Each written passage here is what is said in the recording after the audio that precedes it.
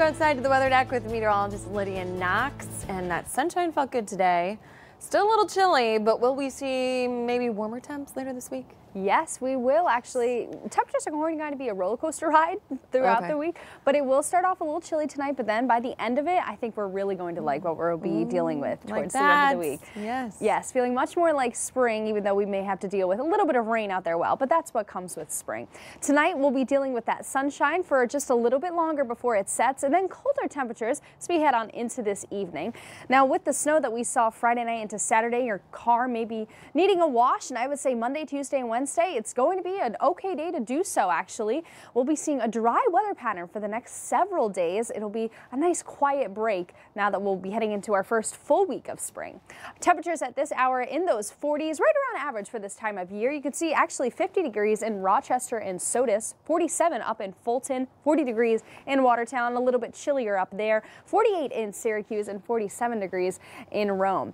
Now, our wind chills over the next 24 hours, they will be a little bit cold for early tomorrow morning. So as those kids head out to the school bus, they'll probably want to grab that heavier jacket. You can see by 8 a.m. tomorrow, we're still going to feel like those mid-teens, but by the time we head on into the afternoon, we'll see more of that sunshine, so it at least will feel a little bit better.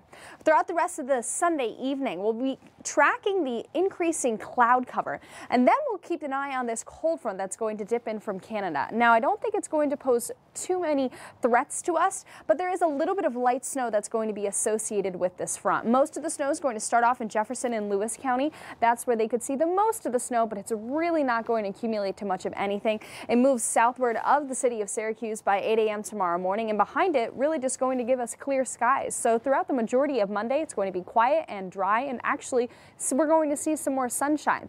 With that weak system tonight, again, a few areas could pick up on a little bit of snow, but I really don't think it's going to amount to much of anything.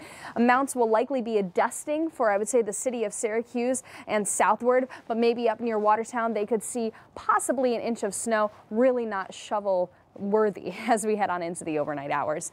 Now tonight will be chilly, low 20s expected again. Look out for a little bit of scattered light snow, but going to be very minor in terms of accumulation. Tomorrow topping out in the mid 30s, still below average, but dry and mostly sunny.